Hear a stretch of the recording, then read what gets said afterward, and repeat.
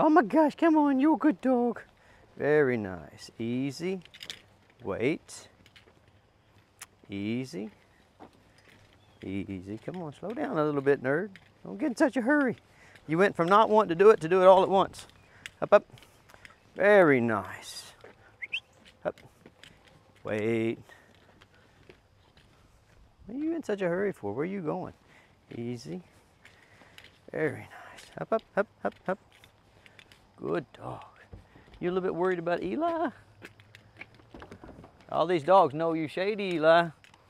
Easy. Very nice. Oh, you're making such good progress. You are a fine animal. Very good. Up, up. Oh my gosh, give me my leash back. Where are you going, nerd? Come on, up, up. You see this kind of dog, Eli, they get like, should get to doing really well. Like some people, you know, like, but if they make a teeny tiny mistake, or if somebody starts watching them, they have little go to pieces.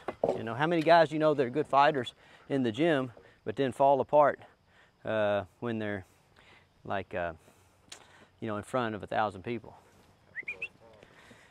Very nice. Well, dogs, they're the same. Well, it's all athletics, really. You know, I mean, think about all the guys that are great at basketball or great at football during practice, but only some of them are great, you know, game time. Wait. Easy. Slow down, nerd.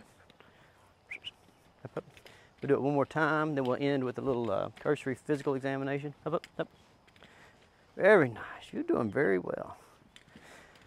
And she didn't growl at you at all when you were walking her? Very nice. Oh, it's a good dog. She's learning to like people. Now, she's never going to like people like, you know, No Name or any of those labs. But if I can just get her to where, like, she's relatively indifferent, easy, towards people, especially little people, you know, her owner's going to be pretty happy with her. She's a nice dog. She just doesn't deal well with change. She wants everything the same every day, you know. She's like the old lady in the neighborhood that doesn't want any kids on her on her yard. Up, up, up, up, up. Easy. Very nice. Up, up. Very good. Wait. Easy. Up, up. I'm gonna go over here and put her on this table. Oh my gosh. Nope, get on the exam table. There you go. Let me look in your ears. Very nice. Let me look at those big teethers. Oh, you got some nice teethers. Oh yes. Let me stroke her. Stroking them always helps calm them down, doesn't it, baby? Very nice. No patting. She says, I don't like to be patted, Stoney. I like a man with a slow hand. With an easy touch. Very nice. Oh, you a very good dog. Okay. You can be off work. Give me another dog. All right, we'll see if we can't knock out this course with Jax real quick. Very nice. We're getting to where we're not having to use too awful many rewards. Easy. Very nice. You a smart boy. Up, up. Very nice. Up. Basically what we're doing here, Eli, is just every day, like wait, I tell him that I'll pay him a little bit farther in the future. So in the beginning stages, I was paying him at every obstacle, and then I did it at every other obstacle, and then every third obstacle. And now what I've switched to is I just pay him randomly. So he doesn't know at what point in this pattern he's going to get paid. And that keeps the game interesting for him, and it keeps it interesting for me. And it really, in all honesty, it makes it easy for the owners, because, listen, the owner's never going to do the same things twice the same way, right? They're just, like, every time you tell an owner to do something, wait. Like, they do it one way in the morning, a different way in the afternoon, a different way in the evening.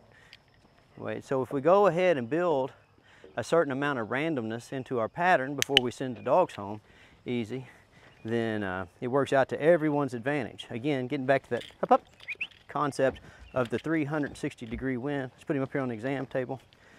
Up, up. We used to really have a lot of trouble with him up when he would get up here because he'd be in a hurry. Good. So I just constantly put him up here now. Let him on there. Let him come off. Good. Let him make him understand that being up on the exam table is not a big deal. Good. And then just every so often, I make him wait. And that's when I do my cursory physical exam. Look at his ears, look at his teeth, feel all his joints, look at his privates. Good. And then he's off work. Easy peasy, dude, easy peasy. Up, up, up. Okay, so here's May, young Malinois. And so what we're going to work on here is a cursory physical examination. It is super, super duper important that you get these Malinois used to being examined when they're young, because they have such a bad reputation at the vet for snipping and snapping, being scared, jumping off tables and stuff. So I put her on the elevated surface and I give her some treats. Right, very nice. And then I start to examine her. Okay, so every day I'm going to look in her ears. This is only May's first day here, so she's going to be a little nervous. I can alleviate that nervousness by being calm, attentive, and polite myself, right? Okay, I'm going to look at her teeth. Her big teeth seem to be in for the most part, so that's good. Good. I'm going to feel down her spine. I'm going to lift up her tail, look at her privates. It's very nice. I'm going to feel each joint. Good. Feel in between each toe. Very nice.